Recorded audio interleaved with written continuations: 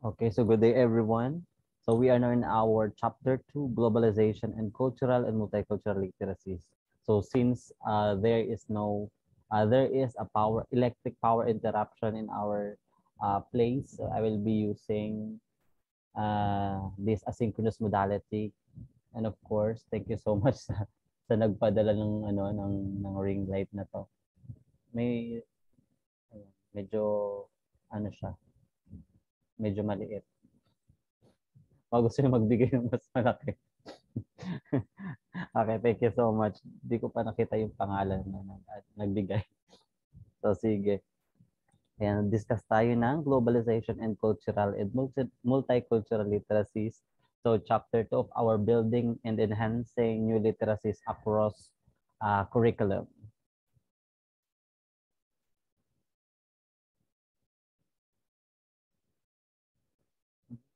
Ayan. So, how many phones do you have? So, baka yung iba sa inyo, 2, 3, iba 1. Iba wala. How about laptop? Okay.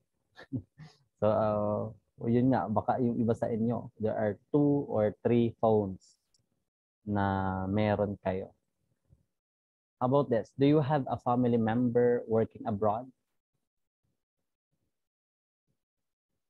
Meron. Yung iba meron, yung iba wala. Ano po? Pero pinsan, ganyan. Yes. They are still a family member. How about this one? Mahilig ka ba sa K-pop music? So, Korean novela. Yes. Mga noodles. Ano? Noodles. Noodles ng ibang bansa. Yan. So, uh, those are the example that we are experiencing the so-called globalization and cultural and multicultural literacies. Ano guys? Sige, diretso na tayo. So of course, the objectives of this session, so at the end of this chapter, you should be able to develop a clear and practical understanding of the following. Number one, globalization and its implications on both the national and individual level. Cultural and multicultural literacies in the Philippines. And of course, the one's level of cultural and multicultural literacy, which are hindi pa kasama of this session kasi medyo mahaba tong topic. And gusto ko ay mas dig in tayo dun sa ating pag-aaralan. But then I will choose presenters also who will collab for the presentation. And of course, thank you so much sa mga students ko that they are sharing their expertise also in sharing their knowledge during discussion and presentation. Yan, abangan niyo po yung iba. Yan, what is globalization? So globalization is the process of interaction and integration between people. So when we are interacting in different people, especially in social media or like in business entities, in governments and cultures from other nations. So those are we could anchor that experience or that endeavor in the so-called globalization. If it is driven by international trade investment, also it could be a globalization. Ano po? So most commonly, we are using information technology on doing that. Am I right, guys? So, halimbawa, yung mga social media natin, which is very common, notation everyone. Some of you nga ay ang dami yung Facebook accounts, but still, it's up to you if it is, it depends upon the purpose of the account. Kasi ako, isa lang talagang account ko. I have just this certain official YouTube channel in sa YouTube and yung Tonericaron sa Facebook. Ayan. So, diretso tayo. Ayan. Kilala nyo ba yan? Yung mga ano yan? Mga artista. So, of course, thank you so much sa google.com. Ayan. Si Miss Universe. natin, dito nakaraan. Si Miss Gomez. Ayan. So, with that picture, so let us determine or tawag nito, tingnan what are the difference between the two. So the the Korean women and the Filipina. So they are uh, the same, beautiful sila pareho, and then there are just some entities that they are different. So let's talk about this. So to better illustrate this, consider two people or that women to different countries. For example, the Philippines and the South Korea. So let us say they met in college and become good friends. So the Korean comes to treat it like a member of the Filipino family. And most commonly, ang daming ganyan ngayon. Ang dami yung exchange students. Gusto ko rin mag-exchange students tayo sa Tech NCI. So after some time, the Korean returns to her own country. But something has changed. She notices an aspect of her culture that she finds herself wishing to be more Filipino. Ang sarap talaga maging Filipino, promise guys. But she knows very well that she cannot change Korean culture as a whole. Siyempre, yun talaga kinagis niya, di ba? And so she decides to just change herself. She does not change everything, of course, just a little thing here and there. She's still obviously Korean. So halatang-halata talaga kapag Korean. But she does a few things differently from those who have never been in the Philippines. Kasi yung pagkain ng kanin, so that is practices of that's one of the practice ng mga Filipino. Now suppose a little more time passes and the Korean is very happy with the changes she has made to her life that makes it just a little more Filipino. So let's say some of her colleagues notice how she does some things differently and they become curious. So she tells them about her experience in the Philippines. Kasi ang dami yung mga ginagawa na what do you call that? So parang para na siyang Pilipina, yung mga the way that she experienced the Philippines, dinala niya sa kanilang bansa. And how that in some way she wishes to do some things the way the Philippines do. And her colleagues decide to give it a try.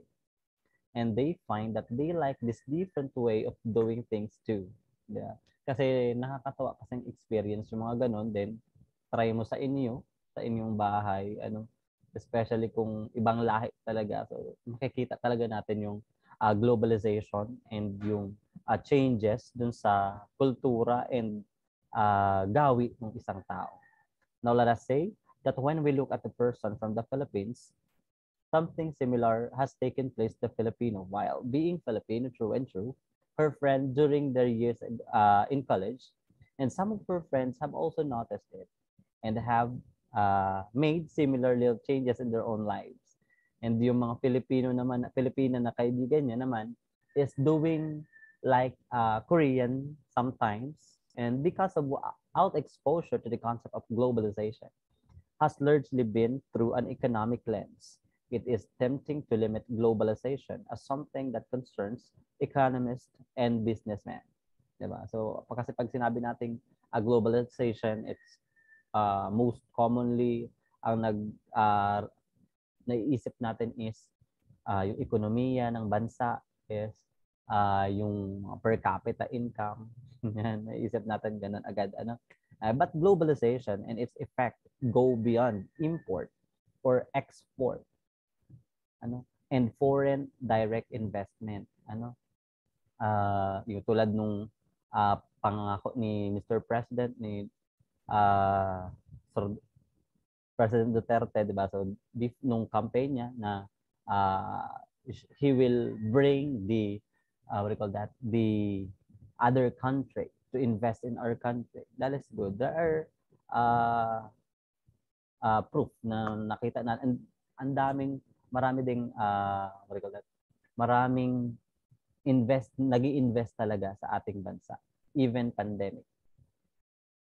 Notice that in our illustration, the friends of the two people in question were affected by their interaction, 'di ba? Since ginagawa nung isa yung gawin nung isa and the other one is doing too.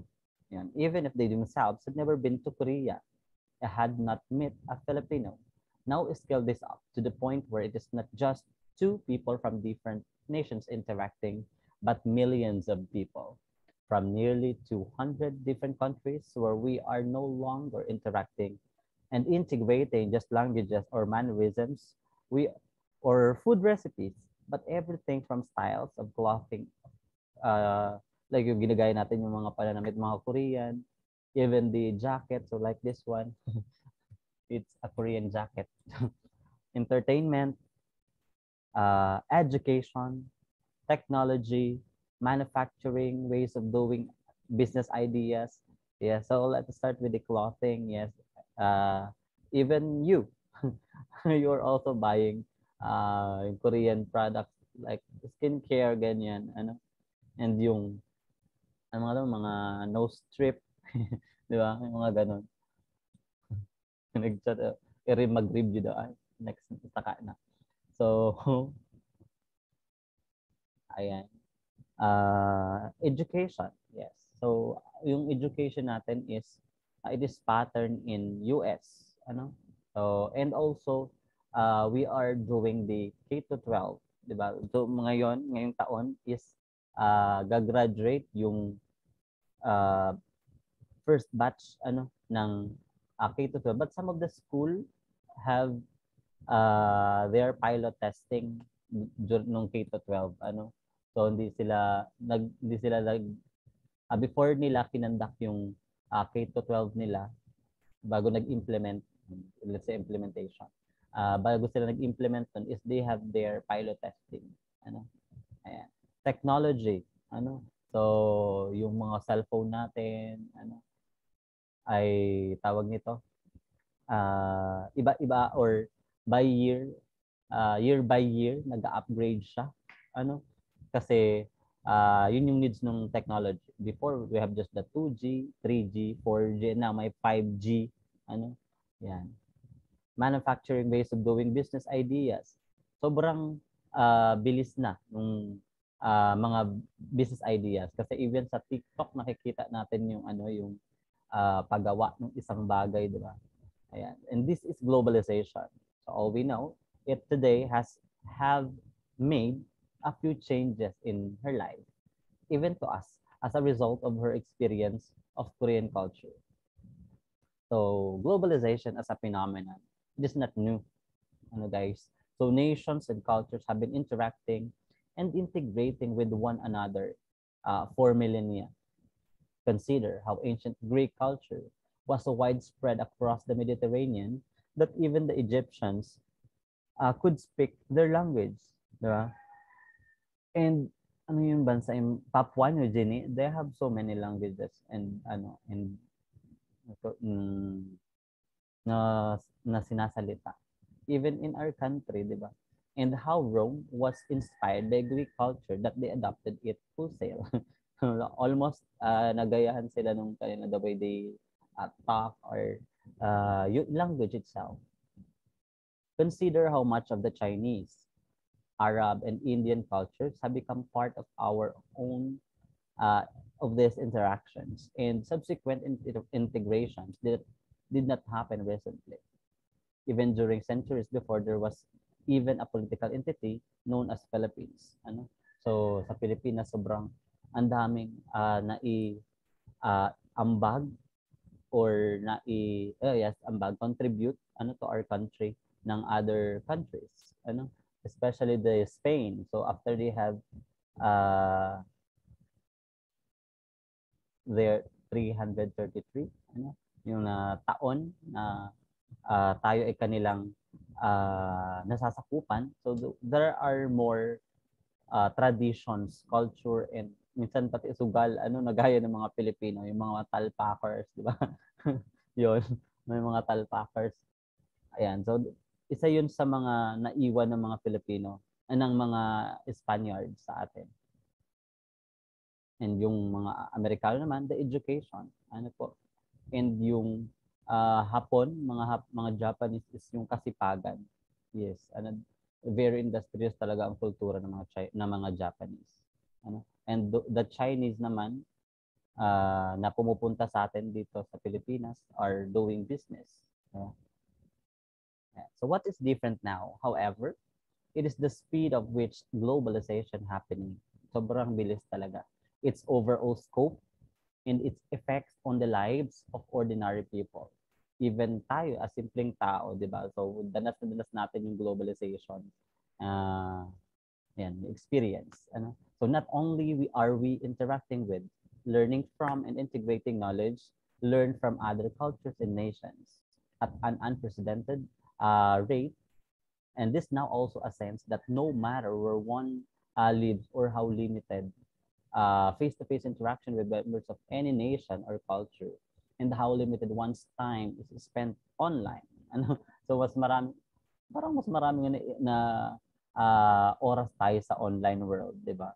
So sa Facebook nyo, sa TikTok, and globalization, its effects are inescapable. Even remote villages will be exposed to the latest K-pop. Di ba? Yung kahit baryo-baryo yung isang lugar, yung K-pop music yung maririnig natin. And they have access to a radio.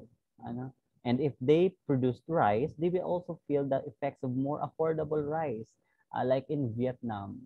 So parang nasa 25 pesos to 27 pesos lang ang 1 kilo ng rice sa Vietnam. And they have most of them or more of the Vietnamese na agriculturists have enrolled or nag-aral sa ating bansa sa UP Los Baños and other university and colleges sa bansa.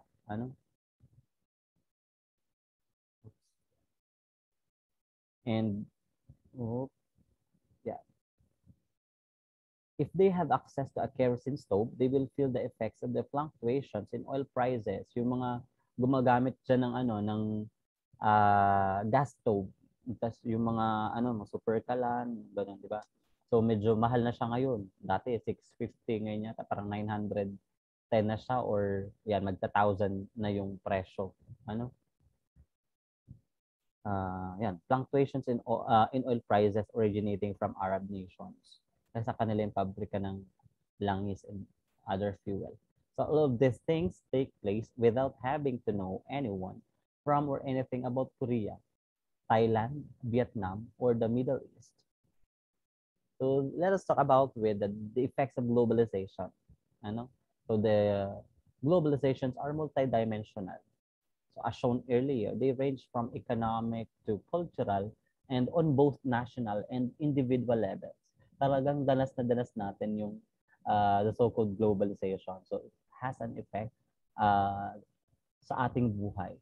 So of course, Mayer 2000 summarizes the effects of globalization as follows. Number 1 is economic, political, and military dependence and interdependence between nations.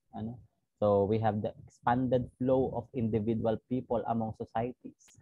Number 2 is interdependence of expressive culture among nations and expanded flow of instrumental culture around the world. So, ito, topic natin siya.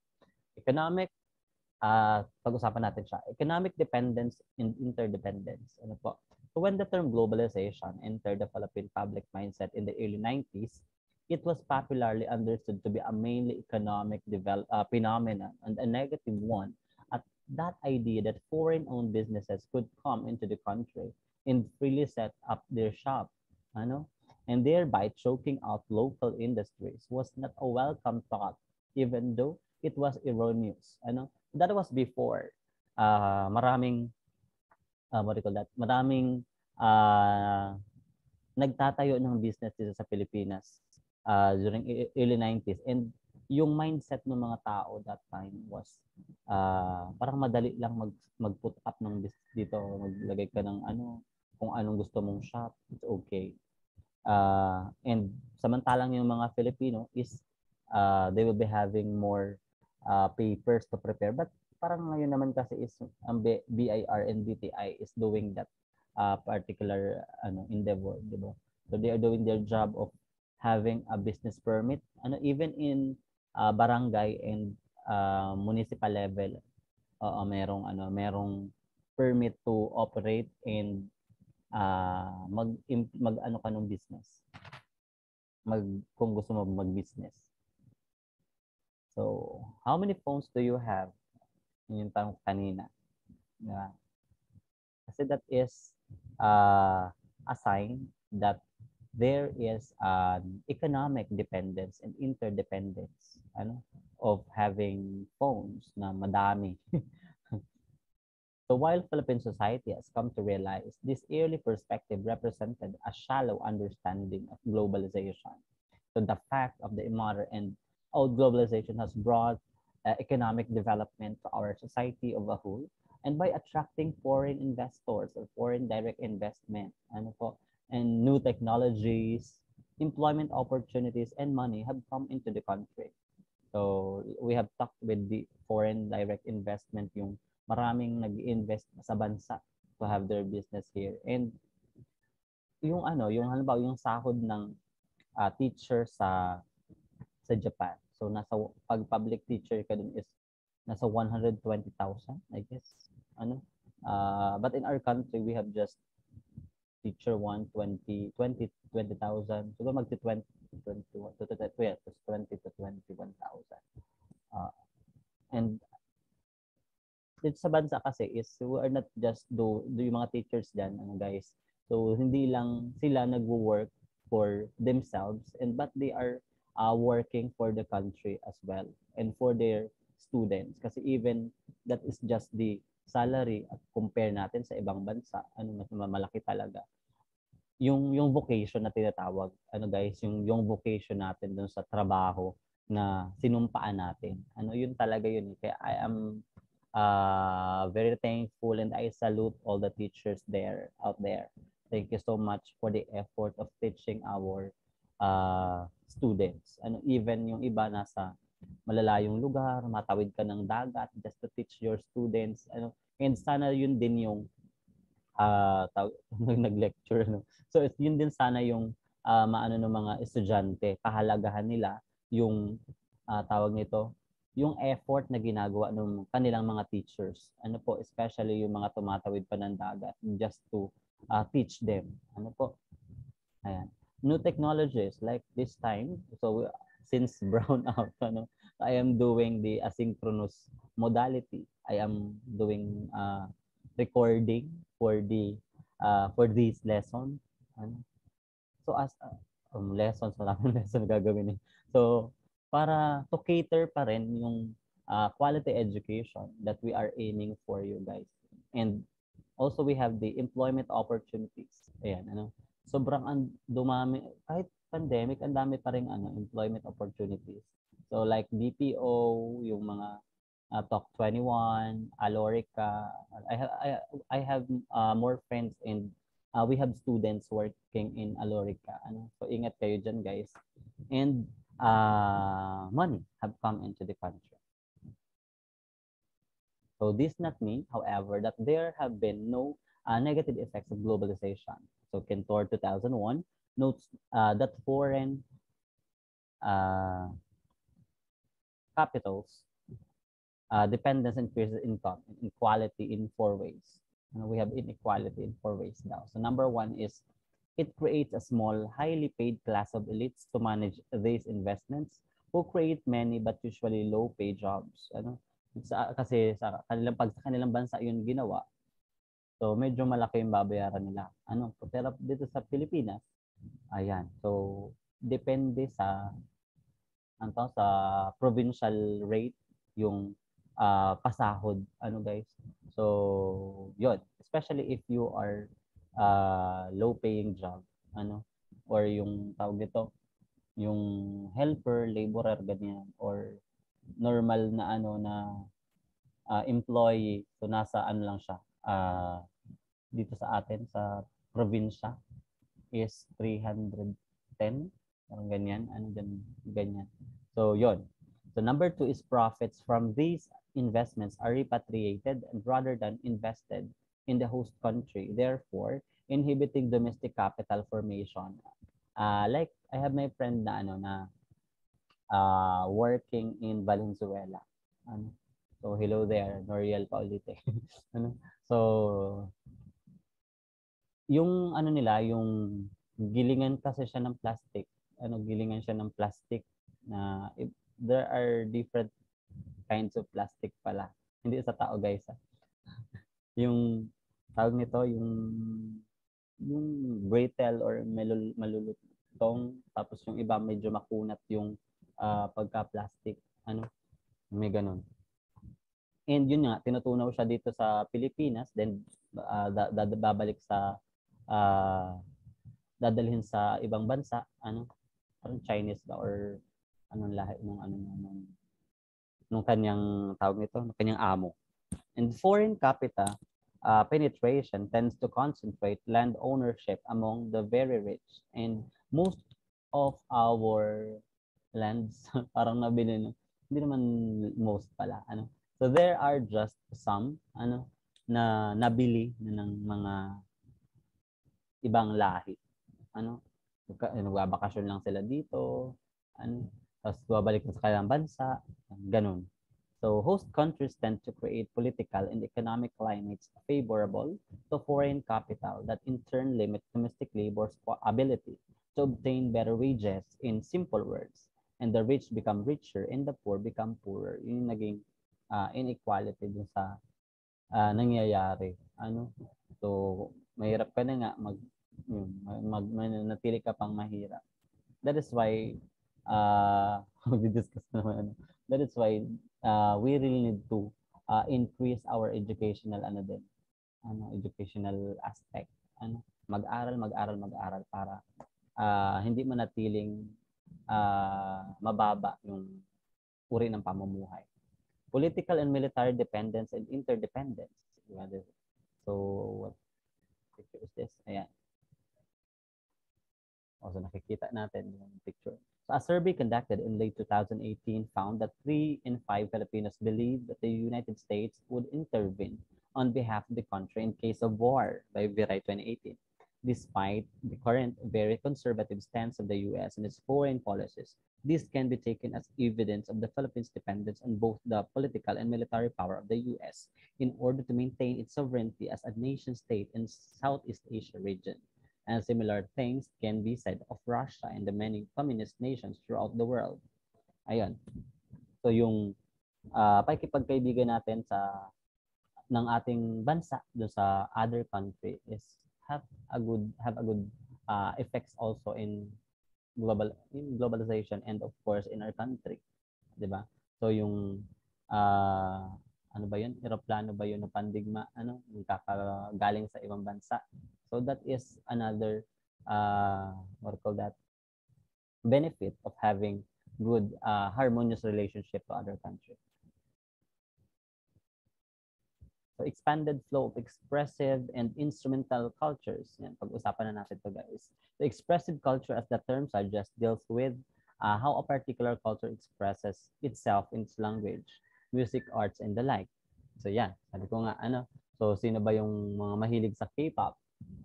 Or sa barangay nyo ba, sa maliit na barangay nyo ba ay tawag nito?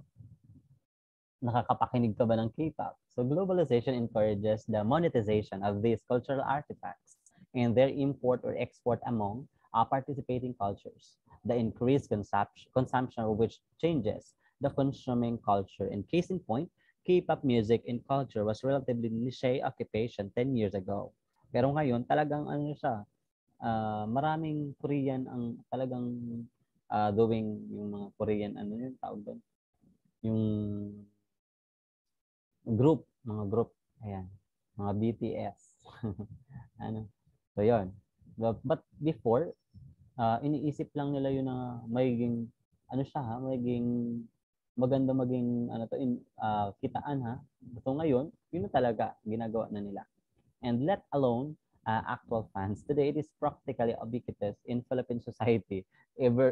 Anywhere, makikita and papansin natin that there is an effect of the globalization and there is Korean Korean culture or sa pananamit or anong tawag nito?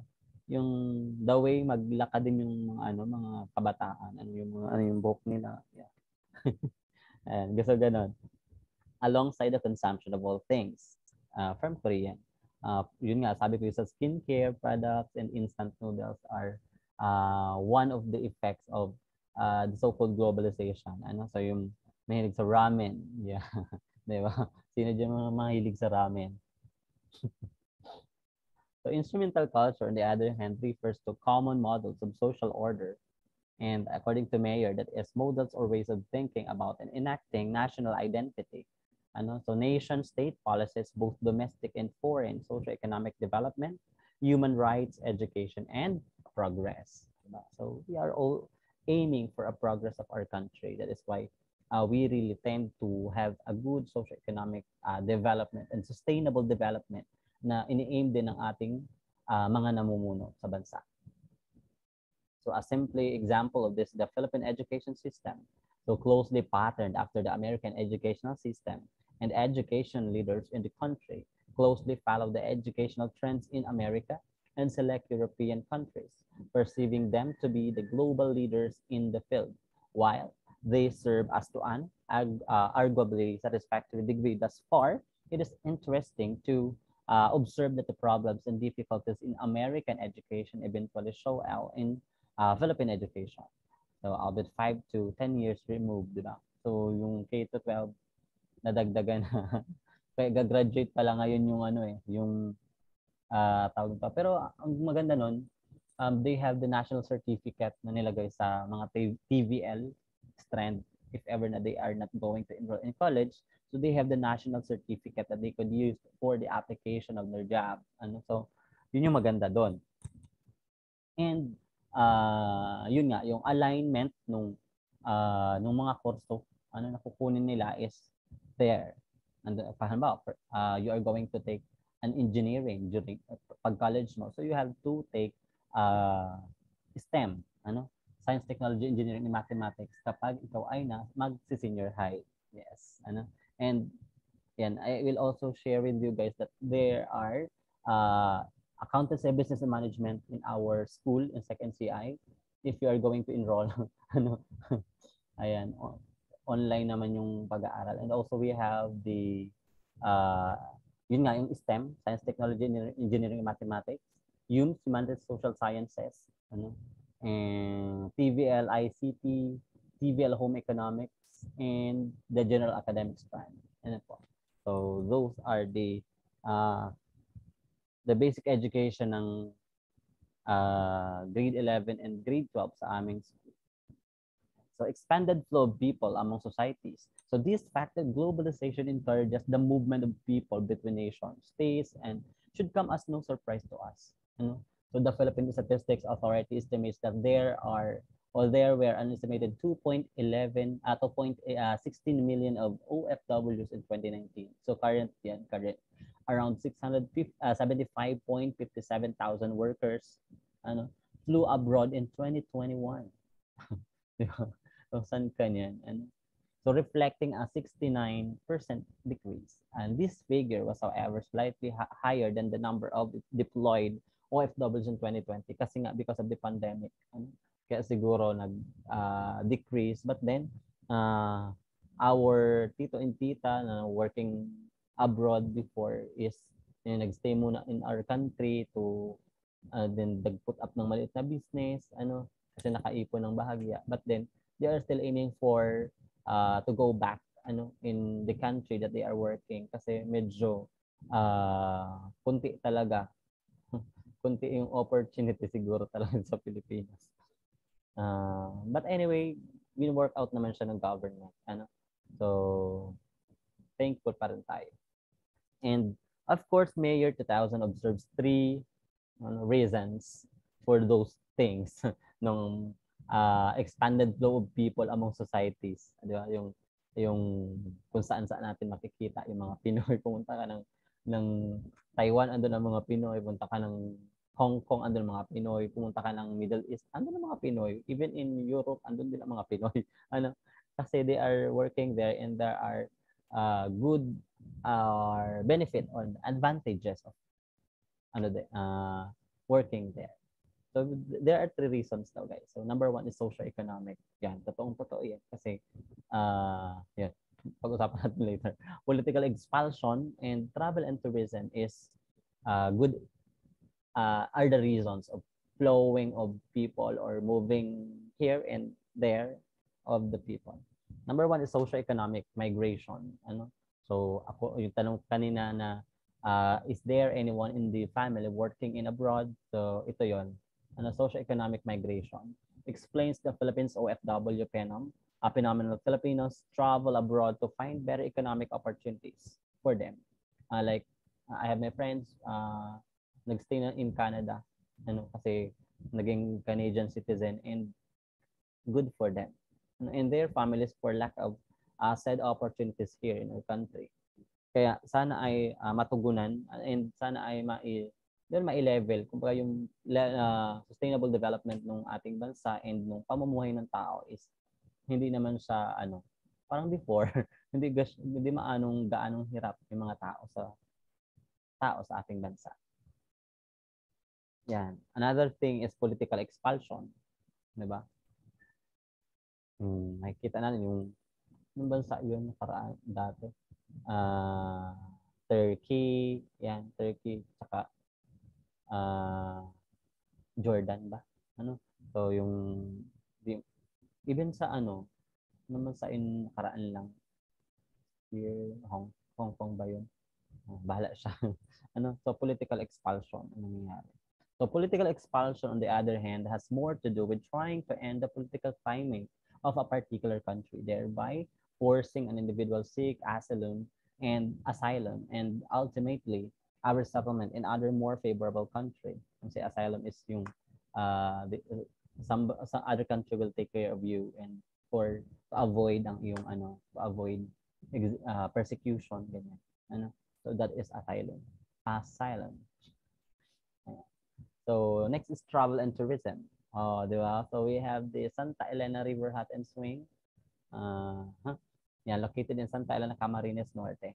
So there are visitors coming from Quezon, Manila, and other abroad. Yes, and na-feature na rin siya sa na-feature na rin siya sa national TV. So congrats. Sir has.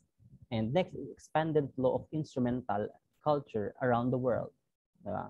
So yung mga mahilig sa festivals, music actors, mental constructs in the process of globalization, yung mga philosophers natin, yung mga educational psychologists, so the mental constructs itself. Yan.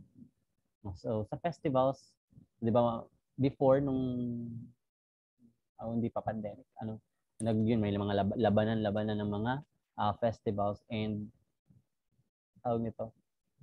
like in our province, 'di ba? Meron tayong yung palay isda. Yung meron ganun dito sa atin. So we are doing that, but kasi nga pandemic, so hindi muna na tinuloy yung Pinyasan Festival dito sa Camarines Norte. Ayan. So this is the topic anchored in our globalization aspect. Yung cultural and multicultural literacies will tackle by some of my students. Yan sa BSED 3 and Education 1. So thank you guys. Sana ay nakinig kayong mabuti and tawag nito yon inisip na comprehension dun sa lesson natin guys, so hindi dapat na nakatingin lang pag nagkaklase, dapat ay nagpa-process sa isip natin yung pinag-uusapan natin, and because this is related in our profession and we must kahit sa pang-araw-araw nating buhay na natin to experience.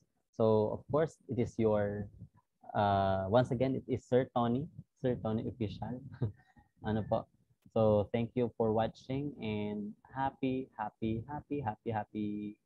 learning. Once again, good day, everyone.